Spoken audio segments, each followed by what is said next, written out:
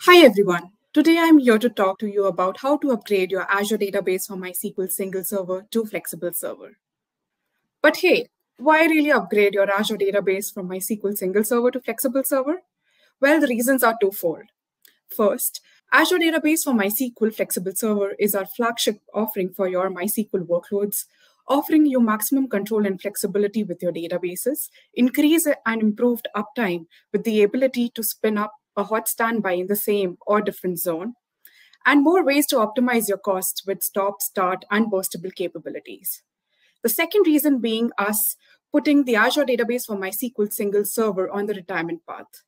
Microsoft opened its heart to MySQL workloads in 2018 when we went live with our single server offering. But since then, we've heard your feedback and we've evolved the capabilities in the computation, scalability, performance, and availability pillars. With all these significant improvements, we've come at a junction where the single server needs to be retired and upgraded with a new architecture, that is the Azure Database for MySQL Flexible Server. The Azure Database for MySQL Single Server is set to be retired on 16 September 2024. Going forward, no new version upgrades or feature releases are planned for the single server.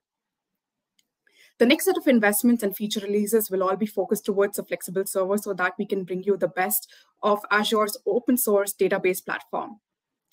Change is hard, but fret not. We are here to stand by you and make sure that this upgrade is a seamless experience for you. Let's quickly take a look at the tooling cheat sheet that can help you upgrade from single to flexible server.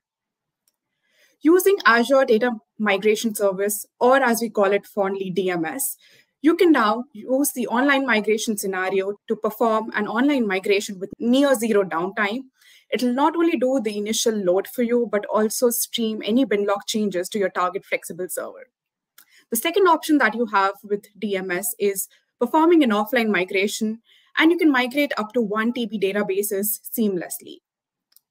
Let's quickly jump to the demo and see how you could use the online migration with the Azure Database Migration Service and quickly upgrade your single server to flexible server.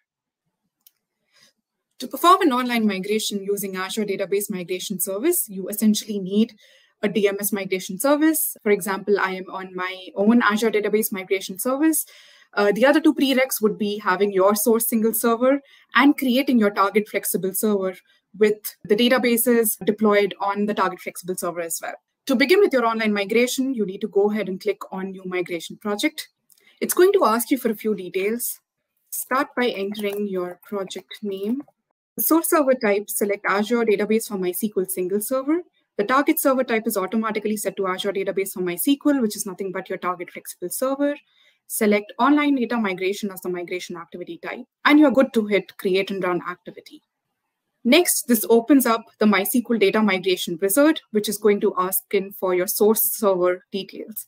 You start with entering the subscription, the location of your single server, the resource group in which it is located, the source single server that you wish to migrate, and the password for that server. Next, you're prompted to enter your target flexible server details. Again, you select the subscription in which your target flexible server is, the location of the server, the resource group, and the target flexible server that you wish to migrate to, and the password. Next, you'll land on the Select Databases screen, where you can select all the server objects that you wish to migrate, for example, views, triggers, events, and routines.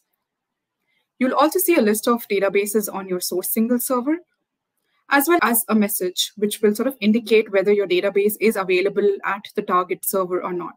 So in this case, I can only go ahead and migrate TestDB as it is the same database on the target flexible server as well. Next, hit Select Tables. This screen is going to list out all your tables within the database, and it's also going to migrate all of your table schema as well as data. So you're all set, and you can go ahead and just click on Review and Start Migration. The review screen is going to prompt you for an activity name. And after reviewing all your source and target server details, you're good to click on Start Migration. You can now see that monitoring the migration is going to show two tabs: the initial load and replicate data changes in case of an online migration. So my initial load is now running, and within a few seconds, I should be expecting a completed status, and it has moved on to the replicate data changes section. This is where we are streaming your bin log changes.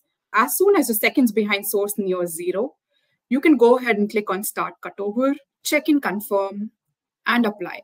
The cutover is in progress, and within a few seconds, the cutover should be completed.